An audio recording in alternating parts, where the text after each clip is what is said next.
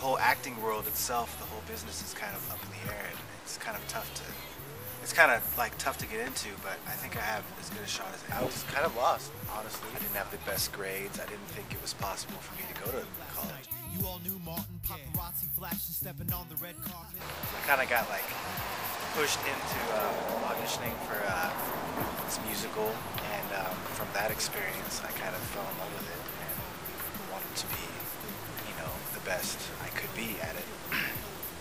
And I think I slowly got better and realized that it was something I could make into a career.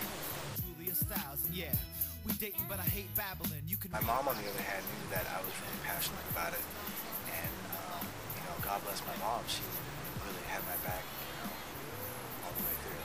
I actually do hip hop on the side. I've been rapping now for about 3 years. And it's kind of funny because I think it's actually helped me in acting, and acting's helped me with hip-hop and vice versa, because there's so much like attention towards like breath control and diction with hip-hop that people kind of like tend to ignore. Unstoppable, feels good knowing the woman who mothered me is chilling in a 12-room mansion comfortably. We had some tough times, but it all paid off. Never working again. Every day Actor has to be a sort of like athlete to, you know, to be able to tap into all these emotions, to be able to give off this sort of like energy.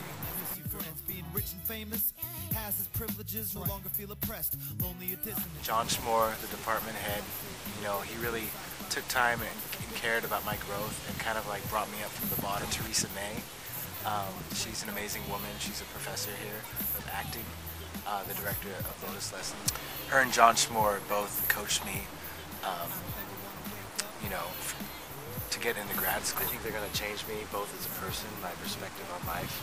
In general, I'll have to work my butt off just to be able to get through the program. I had a dream last night. You all knew Martin, paparazzi flashing, stepping on the red carpet, dressed in a tux. Nobody's